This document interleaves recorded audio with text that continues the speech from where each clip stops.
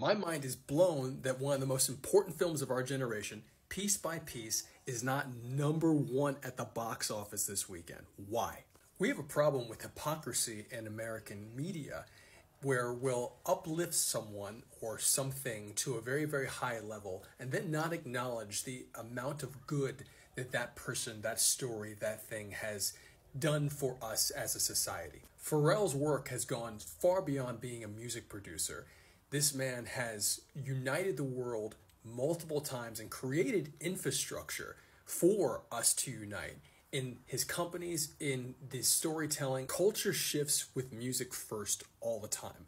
I'm making this video on TikTok. TikTok and the TikTokification of media is an example of hip-hop's influence on global culture, meaning that hip-hop contains rap. Rap has given us condensed, truncated storytelling, meaning it is a technology that has allowed us to communicate more efficiently, communicate stories and ideas more rapidly than longer form content previously did. That is rap music. It is a technology. When other media formats outside of music start to absorb the cultural shift that's first articulated in music, then we see change throughout society and culture. The visual storytelling and TikTokification of media is truncated storytelling.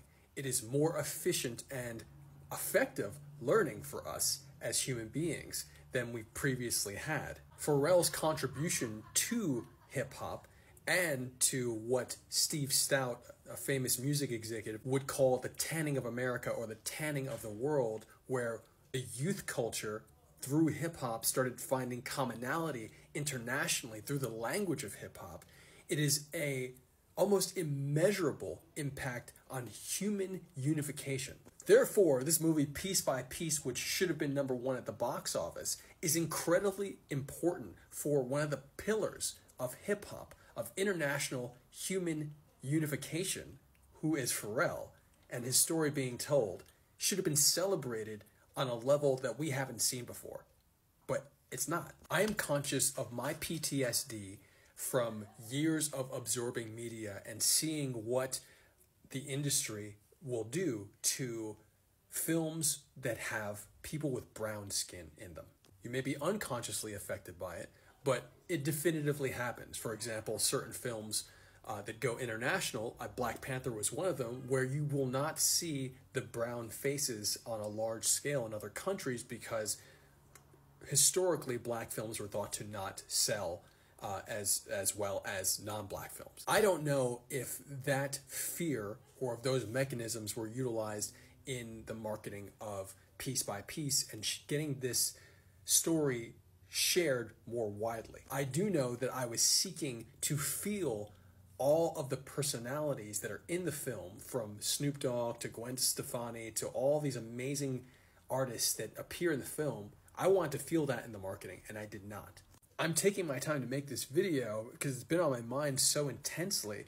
It is such an important film. I do consider it one of the most important films ever made. It is a cultural shifting film. One of the production companies on the film is Tongal, a crowdsourced filmmaking agency that does everything from commercial work to building Lego's World Builder platform.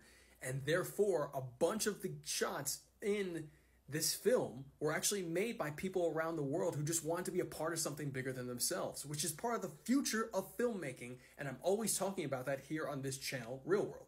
And I'm honestly a little apprehensive about making this video because I have personal relationships with Tongal, with the CEO of Tongal, Janes DeJulio, who's a wonderful guy. And I came out of Pharrell's Black Ambition Accelerator.